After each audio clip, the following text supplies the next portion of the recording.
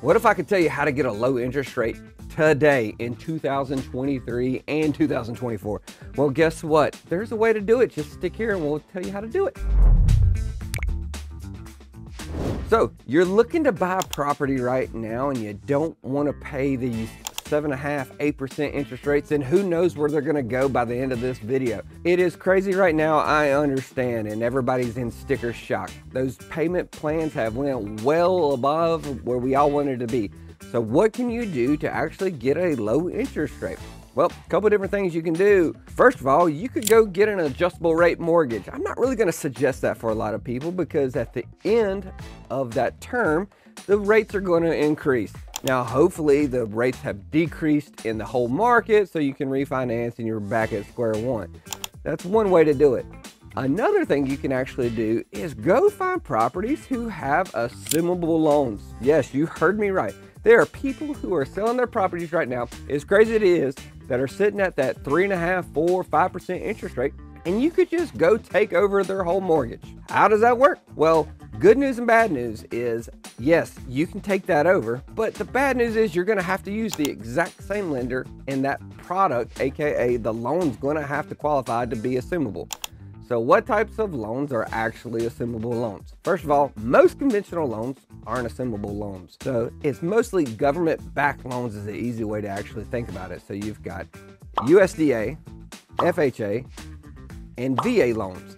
Right now, we have a property that we've got listed in West Davidson area that is an assumable loan. I think it's like at 3.25. The payment off of that house right now, if you just take over that, if you're a veteran, saves somebody about $400 a month. And it's literally almost at the exact purchase price that they're asking for. They're not looking to make any money. They just want to move out of the house. They're getting married, want to go somewhere else. So if you are looking for a property, go find ones that have these. Most listing agents aren't even advertising that the property has an assumable loan off of this.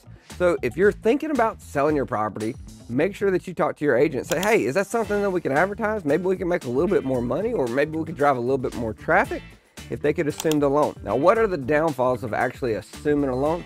There's a couple. First of all, like I said before, you've got to go through the bank that has the original loan note.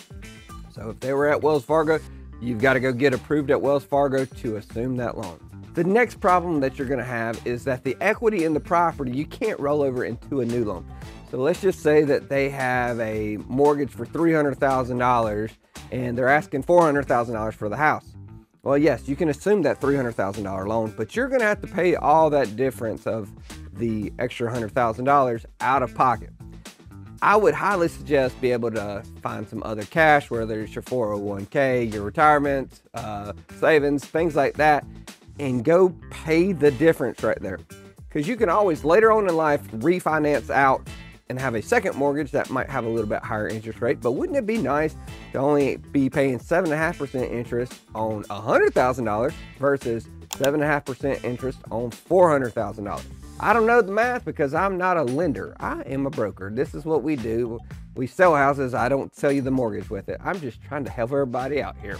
So again, anything that is a VA loan, FHA loan, USDA loan, most of those are assumable loans. If you see one of those, talk to your realtor and see if you could actually take over those payments. It might be well worth it for you just to go ahead and fork it out, get it over with, and save multiple $100s a month in interest payments right now.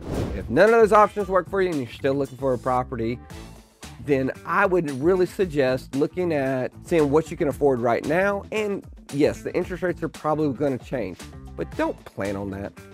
So many people are saying right now, marry the house, date the rate. I get it, but me personally, I don't know if the interest rates are going to go to 10%, 12%, whatnot. So I'm going to give you a little bit of different knowledge off of this. If you can't afford the 8%, 7.5% interest rate that's going on right now, you probably shouldn't buy a house. Shocker, hear from a realtor first. So go find you an assumable loan. It'll help you out. A little bit more legwork, but you can get you into a property way cheaper.